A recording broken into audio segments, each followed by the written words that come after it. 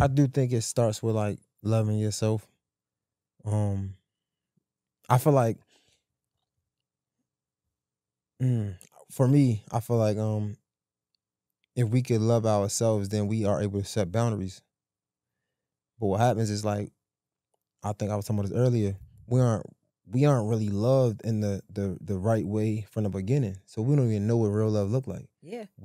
We come up in households where I mean, shut up before I give you something to cry for. You know what I'm saying? Like things like that, or even shit as you become a teenager or an adult, your mother try to hold relationships for men, relationships over your head. Like you got into this relationship, you care more about her than you care about me. Or Right. actually, if you want to be honest, I'm sorry, but she shows up for me. Right. You get what I'm saying? Like you call me when you need something. But I say that to say, a lot of times we aren't taught to love ourselves. So like, if I can't love myself, how can you expect me to love you? Right. Right? But Yeah. for you, that's unfair because you should be in a relationship where somebody can truly love you for who you are. Right. But it's like, especially as a man, I don't think I've ever been loved for who I am. Ever. Right. Like I have to get up and show and prove in the world. I have to do something for people to love me.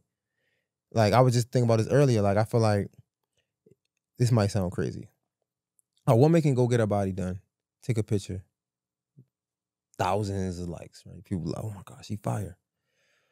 A man gotta like either work his ass off to get abs or win an award or I don't know, like he gotta do something to show and prove for people to be like, that's lit.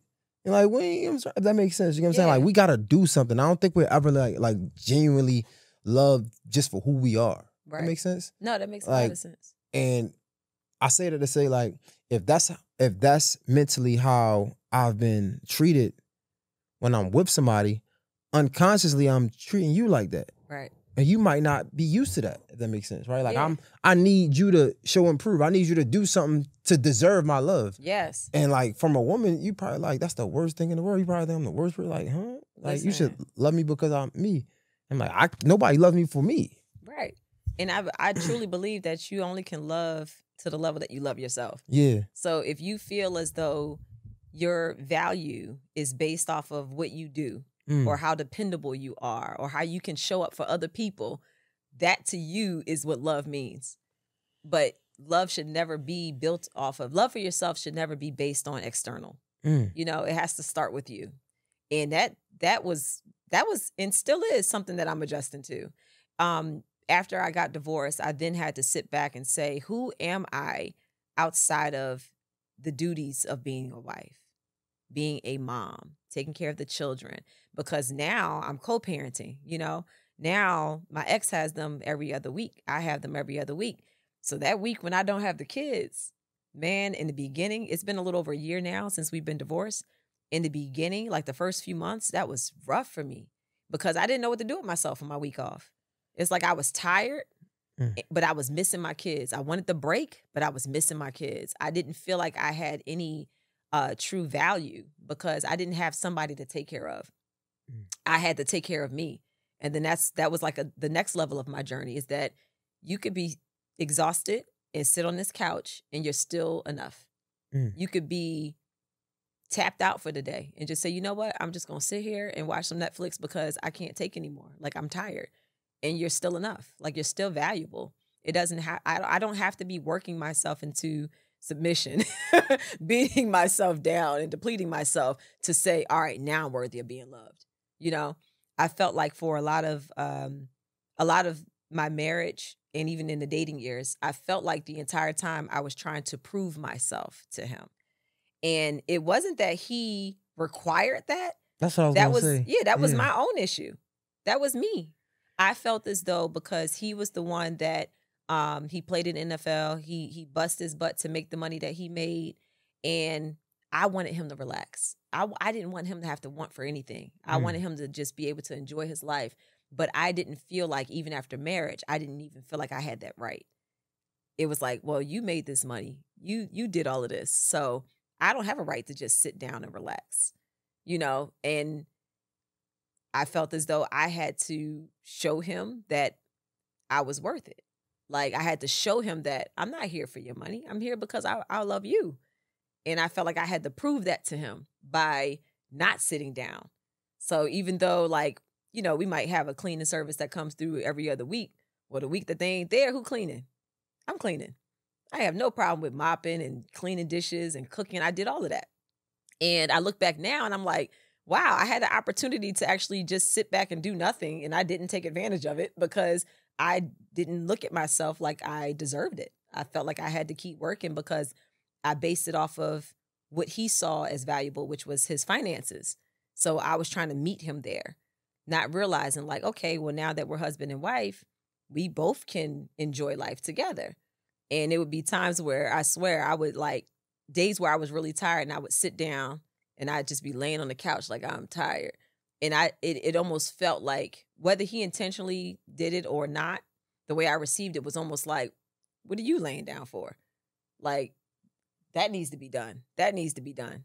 So then it's like no sooner than I'm relaxing, it's like, all right, let me get up and handle this. Let me handle the kids. Let me, you know. So there were times later on where we would have talks and I'd be like, look, I'm exhausted. And then he would step up more. During quarantine, he started stepping up.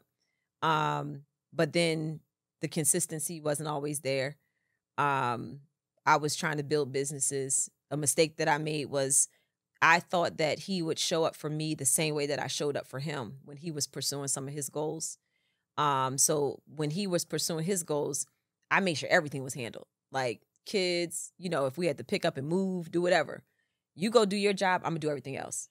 So then when I started doing Housewives and I started my business, Miller Eve Essentials, I was expecting that same in return, where he was very open and free with like, all right, yeah, I can put money here. I can, you know, hire the nanny for extra time or whatever. In the ways I still had to manage those things, you know, so I'm managing that. Plus I'm trying to build this business from scratch.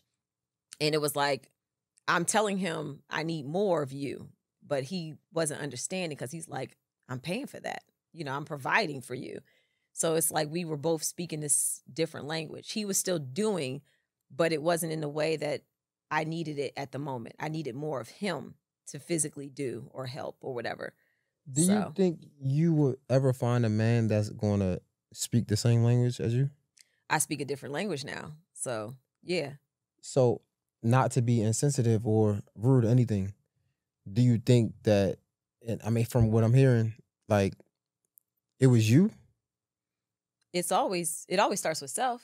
I can see where it was me, but there's things that I felt as though from him that I'm careful to speak on because he still is the father of my children. Mm-hmm. And we do have a co-parenting situation. So I don't want to say anything that would cause issue in that, you know, speaking publicly.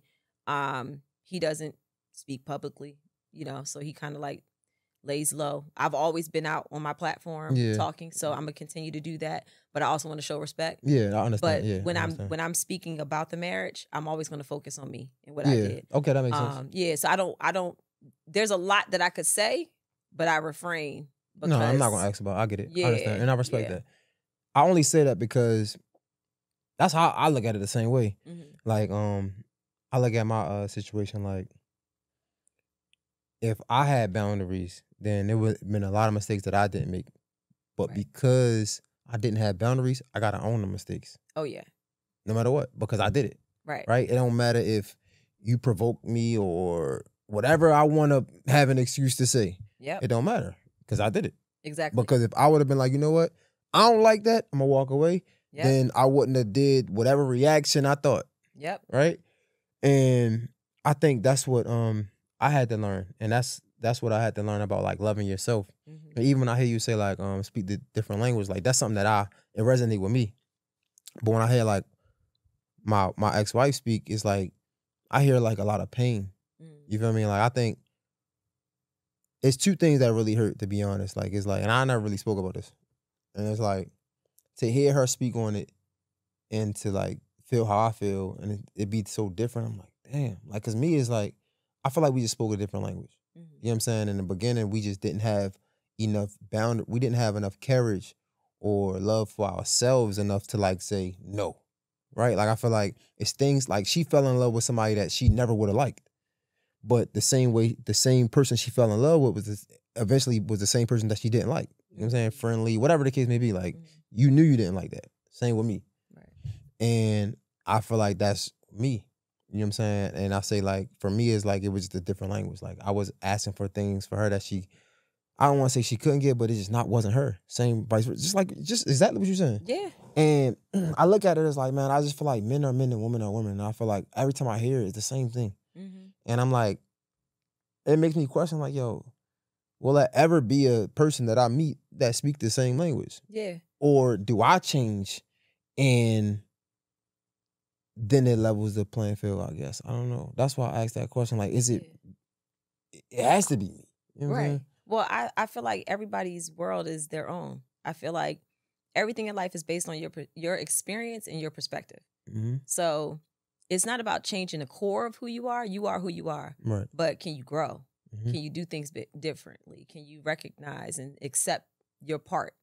And I feel like the more that you do that, the more that you elevate yourself, the more that you start, like you said, setting boundaries. So the reason why we have these failed relationships is because we didn't have those boundaries at first. Like I will fully admit, and it's funny, like my family says, yeah, you created that monster.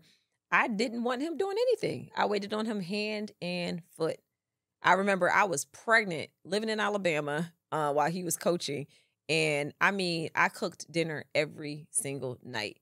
Back when we used to eat, I don't eat meat anymore, but I used to literally, I would buy a bunch of meat from Whole Foods. I would wash it up, season it, vacuum seal it. I would have it all loaded in the freezer, and I tell him just like, whatever meat you want me to cook tonight, take it out, sit it in the sink, you know, and I'll prepare it. And he doesn't like leftovers. So I learned how to make smaller portions so that I could cook for him every night. And I loved doing that for him. I loved to know that he didn't have to lift a finger. That's what I enjoyed.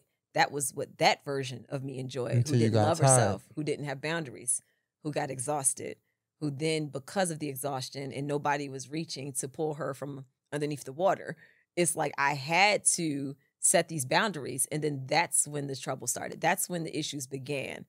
Because those boundaries, like you said, if you would have set those in the beginning, had you known better, you probably wouldn't have been attracted to each other.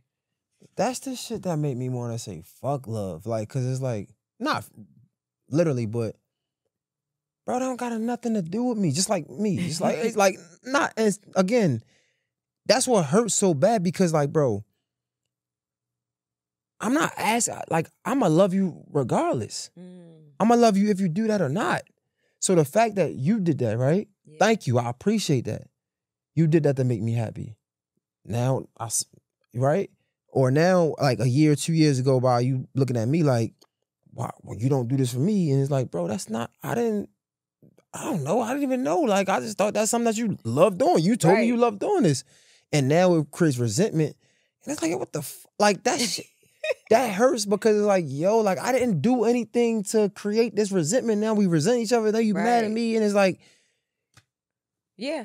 That's exhausting, bro. I was watching a reel on Instagram that came up and it made so much sense. The young lady said that women marry potential and men marry women so that they marry a woman so that they will stay the same. They want that woman to not change. Like, don't change. You be who you are when I marry you and stay that way. And they say that women, we typically will marry potential. So we're not marrying the man that's in front of us.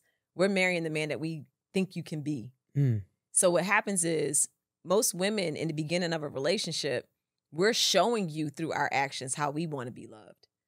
We're not doing those things for you simply just for you. We're doing it because we're trying to give you a template of this is how I want to be treated. And maybe you can look at it that way too. Maybe it is a little bit of training and manipulation in there, you know? But I think that that's what the problem is that we have not learned to love the present moment. We're always either reflecting on the past or we're looking so far into the future that we never stop in the present moment and say, do I accept you for who you are right now?